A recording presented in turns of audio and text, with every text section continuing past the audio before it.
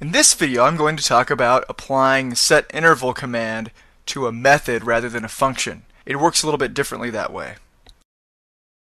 I'm also going to talk about how to pass parameters using setInterval. So we test our movie, we have this, and this is just a function. Open up your actions panel where we apply the last actions. I'm going to change this function into a method. Before animate, I'm just going to type mc_box1 dot. Remember that a method is just a function that's attached to an object. So all I'm doing is attaching it to an object right here. I don't need to say mc_box1 anymore. Instead of here, I can just say this. Flash will know that I'm referring to the object this method is being applied to. So now when I try to test it, it doesn't animate at all.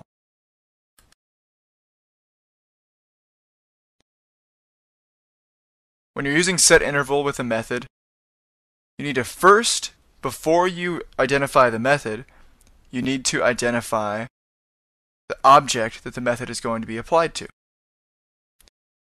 So in the parentheses of setInterval, before animate, I'm going to type mc_box1, comma. Notice that it still doesn't work when you test the movie. There's one more thing that you have to do. You have to put the method name in quotes. Now test the movie, and it animates just fine.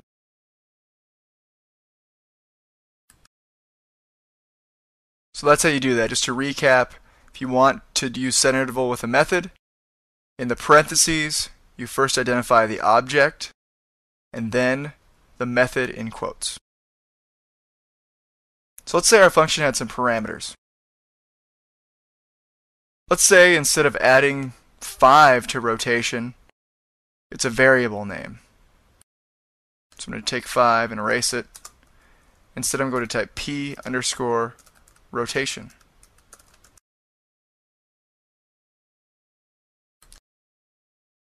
And for the y position, instead of 1, I'm going to type p_y.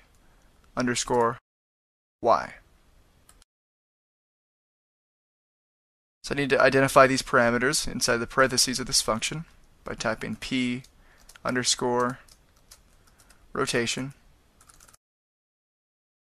It's of the type number, comma, p_y, colon, number with a capital N.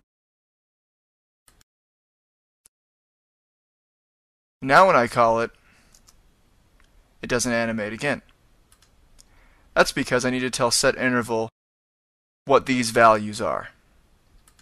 So we do that by commas. After the interval number, type a comma, and then you put parameter 1 in, which would be p_rotation, the first parameter listed inside of the function. So I can set that to 5, another comma, the next parameter. That would be p_y. So I'll set that to 1, test the movie, and there we go.